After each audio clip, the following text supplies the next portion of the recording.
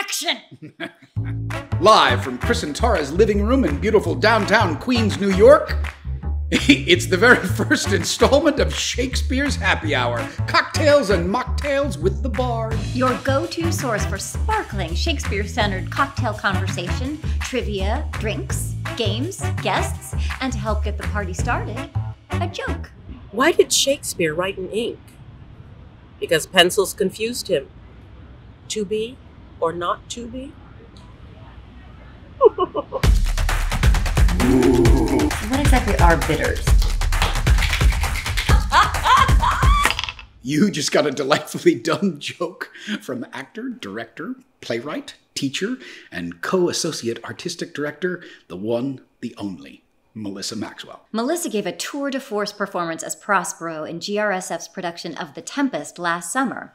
So we thought we'd stick in the world of that play as we serve up some drinks created by our first guest mixologist. Victoria Nassif is an amazing actor and currently touring with the play Cartography. Great River audiences will remember her as a witch in Macbeth, the sassy Brigalia in Servant of Two Masters, and as Prospero's feisty and free-spirited daughter, the admired Miranda. She has created a specialty drink for Shakespeare's Happy Hour based on a piece of text from The Tempest. Please welcome Victoria Nassif. Hey, Victoria! Hello, friends! I have named this cocktail Rough Magic from a line that Prospero, my dad, says, played by the incomparable Melissa Maxwell. What you need for this cocktail is vodka, ginger beer, lime, mint. We are going to add pomegranate molasses. You can Google how to make this yourself if you like, or any Middle Eastern market will have it. I always have it in my kitchen because it is great to cook with. Muddle 4 mint leaves. Add the juice from half of a lime. 2 ounces of vodka. If you want to make this a mocktail, sub the vodka for some club soda, 1 tablespoon pomegranate molasses. Look at that deep, nice, dark color. This is our rough magic. So we are taking the cocktail, double. You're gonna pour it over some ice, top it off with your ginger beer. I'm going to garnish mine with a purple shiso leaf and some purple basil flowers. All right, let's see how we did. Cheers. It's very yummy. Thank you, Victoria. Bye. Okay, so I have my Rough Magic mocktail. And I have the cocktail. The recipe for Victoria's cocktail can be found in the description below, along with a recipe on how to make the beautiful pomegranate molasses, which makes this drink so It was super easy. delicious. The name of this week's libation comes from one of Prospero's speeches near the end of the play. I have bedimmed the noon-tide sun, and called forth the mutinous winds, and twixt the green sea and the azured vaults set roaring war. To the dread rattling thunder I have given fire, and rifted Jove's stout oak with his own bolt. The strong based promontory I have made shake, and by the spurs plucked up the pine and the cedar. Graves at my command have waked their sleepers oped, and let them forth by my so potent art. But this rough magic I here abjure. Rough, during the Elizabethan times, or for the Jacobean audience that would have watched this play, meant more than just harsh or ungentle. It had a more nuanced and interesting meaning to them. To them, it did mean that, but it also meant violent and perhaps even malevolent in nature. Having the play's lead character employ this brand of rough magic would have been seen as sinful or dangerous. The fact that Prospero ends the speech by relinquishing the use of rough magic means that he's back on the right side of things, and harmony has been restored. Now, I like to think that if you finish your own glass of rough magic, then you have abjured it in your own way and restored order to the universe. Cheers. Cheers. Now, since Victoria played Prospero's daughter, Miranda, I think that her use of pomegranate molasses is especially apt. Pomegranates have been considered sacred fruit in multiple cultures and religions for thousands of years. They are symbols of love, beauty, blessings, and the promise of children. To unpack the magic part of the rough magic, let's talk a little bit about the color, because of course what we have here closely resembles the ancient dye made by the Phoenicians called Tyrian purple. Ooh. As early as the 15th century BC, the people of ancient Phoenicia were producing this purple dye from several species of sea snails, known as murex. They actually did a modern experiment. It took 10,000 of these little sea snails to produce 1 gram of Tyrian purple. The experiment they did in the year 2000 only produced enough dye to make 1 handkerchief. As a result, the only people that could actually afford this were the ruling elite in Egypt and in Rome and many other places in the ancient world. They considered their leaders to be gods, and so we began to associate purple with magic. Benjamin Buchwald is an actor, writer, photographer, filmmaker, teacher, and martial artist. GRSF audiences will recognize him from his 9 seasons with the acting company, where he has played the romantic heroes Romeo and Orlando and the morally dubious Iachimo and Cassius. But this season, he was cast in a completely different kind of role, Ariel in The Tempest. Direct from GRSF's downtown offices in Winona, Minnesota, please welcome Benjamin Buchwald. Hey, Benjamin! Hello. Thank you for joining me. Hey, Benjamin, I see that you're enjoying a glass of the rough magic. Are you having the mocktail or the cocktail? I am actually enjoying the mocktail version because I'm here at the office. I drove and I don't mess with that. As we mentioned, you played Ariel this summer, which is a part being a supernatural creature, the sort of spirit of the air. There's a lot of different interpretations. How did you and Beth figure out how you were going to play the part?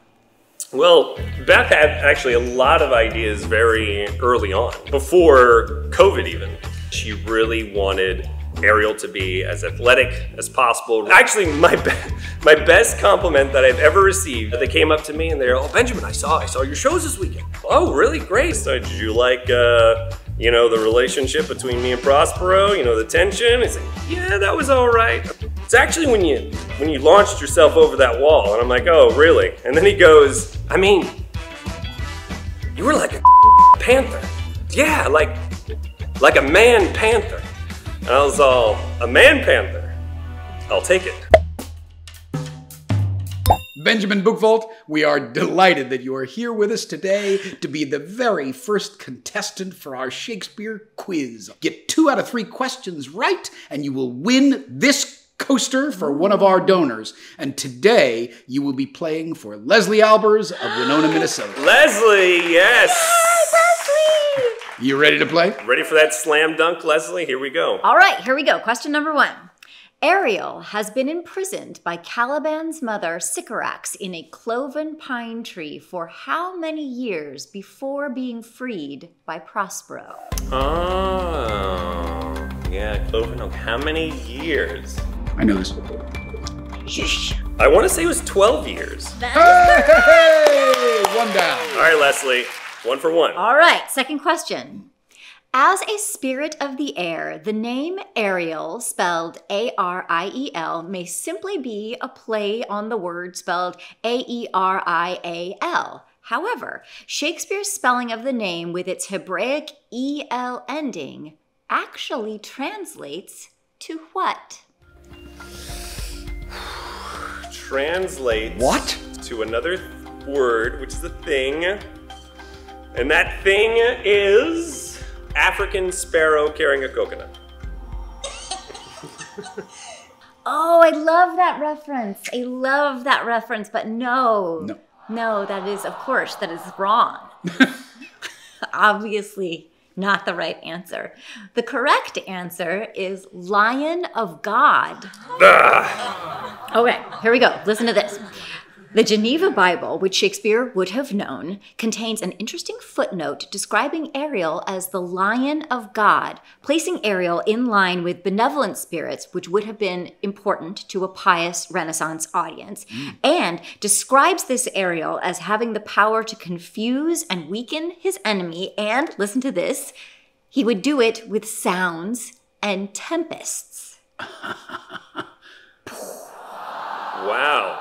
It's like he knew what he was doing. Okay, don't worry, Benjamin. Don't worry, you're still in it. Leslie, he has not let you down yet. Here we go. There's still hope.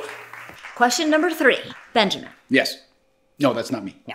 You played Ariel in a semi-transparent unitard with extensive eye makeup and hand-tinted natural hair.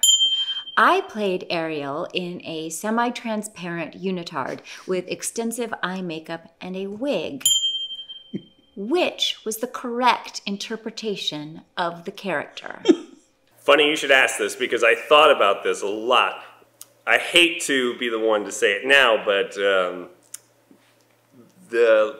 the most recent interpretation was the more accurate interpretation of the character. It was a trick question. We would have accepted any answer. Benjamin, you have won a coaster for Leslie Albers of Winona, Minnesota. Benjamin Buchholz, congratulations. Congratulations, Leslie Benjamin. is a winner. Yes. Leslie, I didn't let you down. I didn't let you down. Congratulations, Benjamin. Benjamin is an actor, a teacher, a filmmaker, a martial artist, a writer, a photographer, and now a Shakespeare trivia contest winner. Mwah. Okay, Chris, so to wind down the evening, let's just daydream a little bit. What are you looking forward to in the world of Shakespeare? Okay.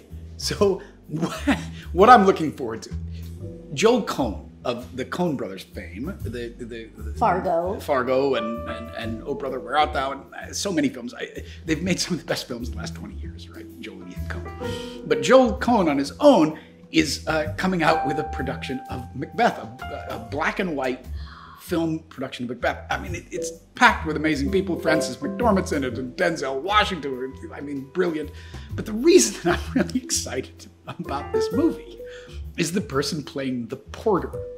The person playing the porter is Stephen Root, who I think is one of the greatest character actors that's alive today. I think he's amazing. And I'm kind of dying to see what Stephen Root will do with the porter.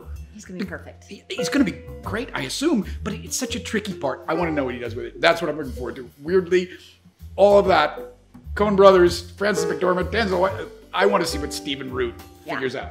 Thank you all so much for joining us for our very first Shakespeare's Happy Hour cocktails and delicious mocktails with the Bard. Cheers, everybody.